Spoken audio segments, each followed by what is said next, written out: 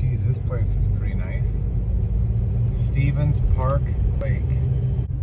Okay, I see. Looks like there's some electrical boxes over there. They even got porta potties back here. I'm gonna go back and check those electrical boxes. Here's my campground for today. The only place there is electric is in this spot where I'm at. I think there's 5 different hookup spots,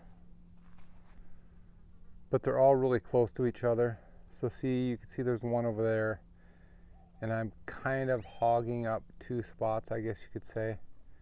But I've got my own personal garbage. I've got my own personal picnic table. It has 30 amp and 15 amp hookups. And here's what I'm looking at across the way. There's oil pump jacks everywhere. So we're very close to Eunice, New Mexico, which is almost right on the border with Texas.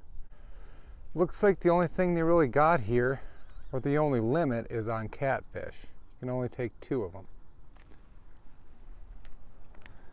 As far as the rules go, you need to have your dogs leashed, and there are no boats or open fires. No swimming either, look at that. Check out this beautiful little spot for a picnic. Right underneath this big tree. And the water looks extremely clean. This must be fed by a well. This place is far enough off the highway, so there's, well, with the wind blowing today, I don't hear any road noise at all. But even if the wind was coming from the highway all the way to the back here, there'd be very little noise. Here's another spot where fresh, clean water, obviously from a well, is being pumped into here. And I've seen 3 of these so far. I'm on the other side of the lake now. They've got a picnic table on the far side of the lake as well. Picnic area with 2 grills. Garbage is all around. There's my RV on the other side over there. I don't know if this place is going to be busy or not. I don't know how many people are going to show up, if I'm going to get any neighbors or what, but this place is peaceful. It's like Texas, where there's always kind of the smell of petroleum in the air, but I'm used to it. That smell doesn't bother me at all. Here's the grills. Look pretty new. They also have 15 amp power here at the picnic site. They have an on and off switch for the lights, and I'm guessing that those lights don't come on until it's dark out. One thing I have noticed is there's some big flies around here. Some big turd flies. Yeah, it's a beautiful place. There isn't really much more to say about it. There's a poop fly right there, just landed on my arm. Look at the old farm duck waddling away. Here's the donut section. There are plenty of coyotes around here. They must have got a kill because I heard them yipping and yapping before I went to bed. The only issue possibly for some people is maybe the smell of petroleum in the air.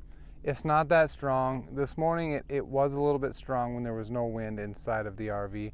I didn't even know how it got like that inside of the RV, but I'm used to it. It really doesn't bother me that bad. You do get used to it.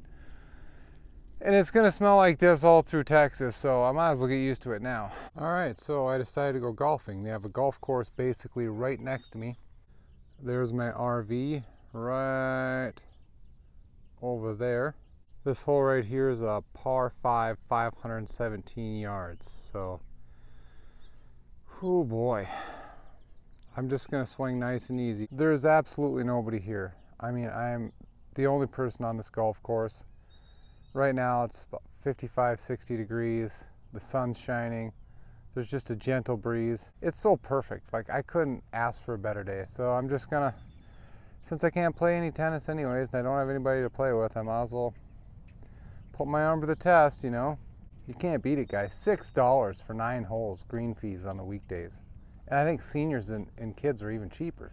So just wanted to show you that. That's another plus to staying where I'm staying here in Eunice. I stayed here 3 nights and I've enjoyed every single minute of it. I did get a neighbor that pulled in, if you can see through the window out behind me. And there are a couple more van spots, just for your information, on the back side of the lake. And there is a 15 amp plug-in that I noticed a vanner was using back there. So just a little heads up, it's a good little van spot back there. If you're passing through and you need a place to stay, you're going to love this place. The only issue you might take is there's a lot of oil jacks, a lot of oil derricks around. There's a sulfur smell when the wind dies off and everything in the mornings. There can get to be a real strong egg sulfur smell. Not a real big deal. I'll trade it for the peace and quiet. I can handle that. But anyway, love this place. If you guys ever come through, check it out. It's beautiful. I hope you guys have a great weekend, and I will see you in the next video. Peace.